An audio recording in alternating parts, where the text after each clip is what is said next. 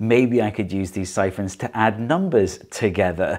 Computers add numbers by chaining together a series of logic gates. In a computer, they're made out of transistors. What you do is you define a 1 as a certain volume of water that gets just above halfway on here. So if you put 2 1s in, the volume of water gets all the way to the top, the greedy cup siphon is activated, and your AND response comes out there.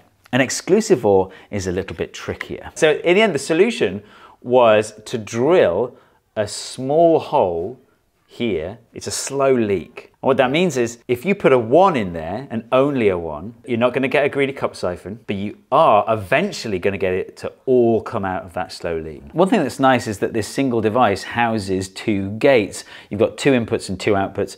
One output gives you the exclusive OR, the other output gives you the AND. What if we generate 2 random numbers and we'll add the 2 random numbers so we have no way to influence this, and if that works, we declare it a raging success?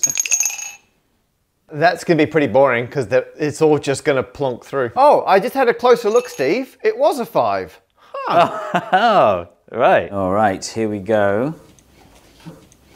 Okay, bam. We've had our AND. That split had to work, and now we just need 2 slow leaks.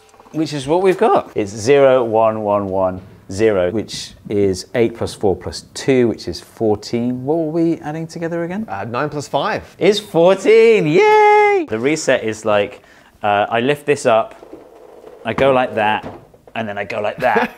The Etch-a-Sketch approach to resetting.